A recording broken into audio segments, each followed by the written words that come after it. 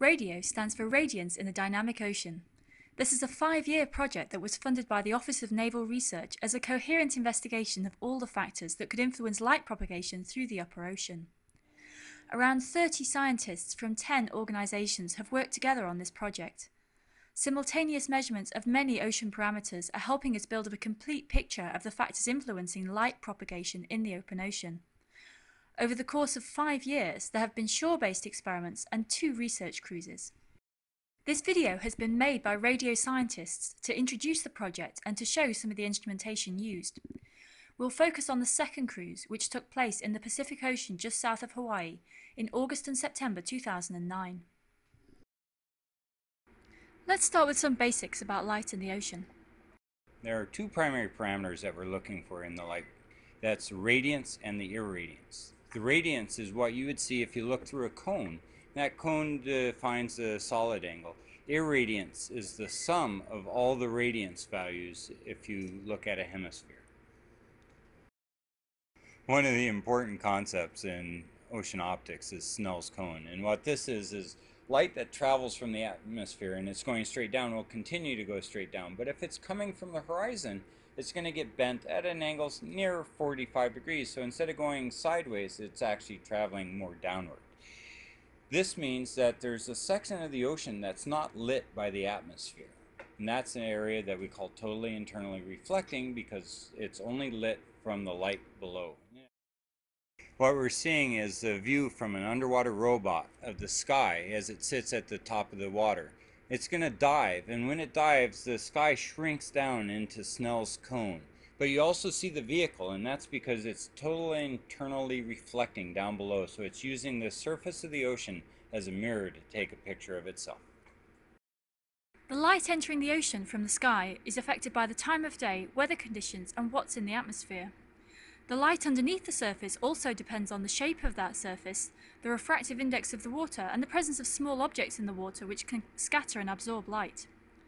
The main objective of the RaDyO experiment is to look at how the radiance distribution in the ocean varies in time and how it's affected by conditions in the upper ocean.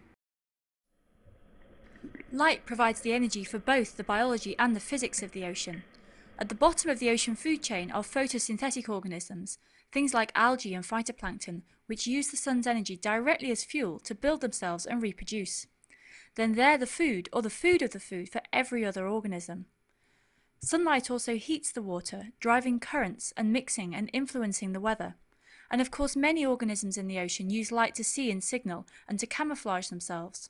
Some of them are using remarkable mechanisms that we're only just starting to understand.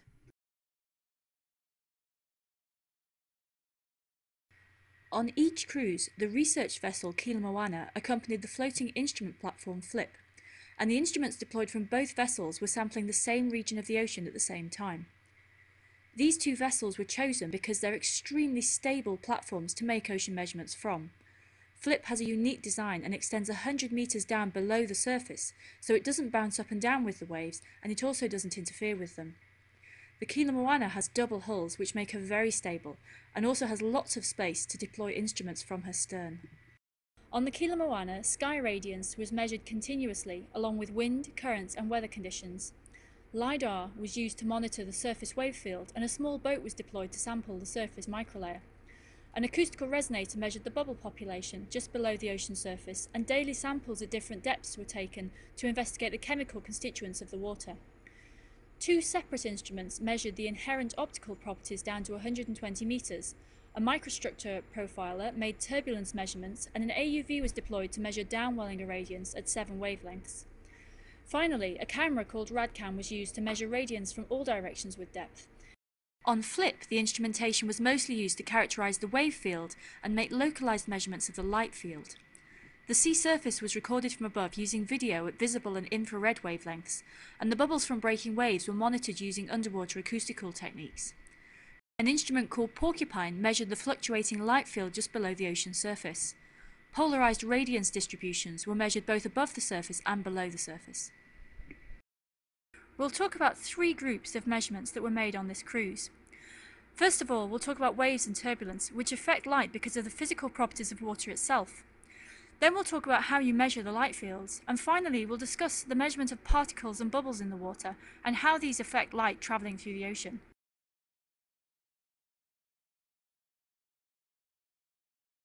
Ocean waves are constantly changing.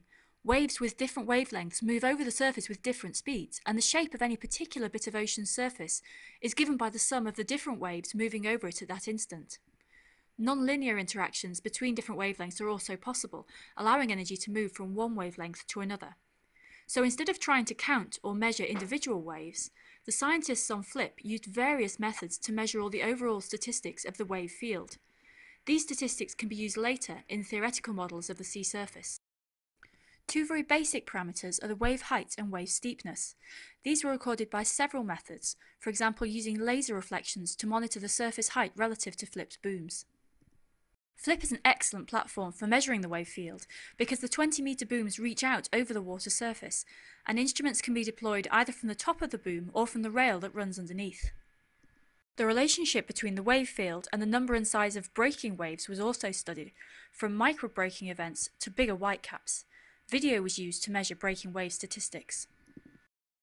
Ocean turbulence can also affect light propagation. Hamantha and Scott are investigating the ocean microstructure. Our specific objectives are to examine the vertical distribution of turbulence and irradiance fluctuations in the upper part of the water column. We have two instruments, one profiler which measures turbulence at different depths, and one profiler which carries optical sensors for measuring inherent optical properties and irradiance. Okay, so what we have is a microstructure profiler. This thing is designed to fall through the ocean, and as it's falling, make really fast measurements of different things. Up on top, we have some light sensors, because this program is about how the light changes in the ocean. So these are measuring light at 500 times a second. We have a couple floats, and this is a typical thing that happens 3 weeks into a cruise. Something broke. This is not how it's supposed to look. It's supposed to have whiskers. And these little whiskers sit down here, and then as it goes down, they flip up, and they're drag plates. So it keeps it falling slower, and it keeps it oriented. But we had one fall off, and so we had to figure out how to make it work. So this measures shear and temperature really fast. It's going 500 times a second. The idea is we want to measure on very small scales. So this white probe, it's a shear probe, and it measures small changes in velocity. And it actually has a little phonograph needle in there, and it just wiggles back and forth as the velocity changes. The black tip one, it had, if you look real close at the tip, there's a little glass bead, and out of that glass bead is a tiny piece of wire, and that tiny piece of wire is used to measure the temperature. And they're measuring at 500 times a second, so it's able to measure the small vortices and eddies that exist in the ocean, so these small swirls that you see. And these swirls come from the wind blowing on the surface, and that creates stress that mixes it. It also cools the surface, or at night the surface gets colder. Well, when water gets colder, it gets dense, and then it starts to sink. And as it sinks, it starts to mix up. And so we're looking for the mixing portion. We are examining the temporal variability of high-frequency temperature and irradiance fluctuations at fixed depths. And in collaboration with Mark Moline and Ian Robbins at Cal Poly, we are also looking at the horizontal variability with an autonomous underwater vehicle.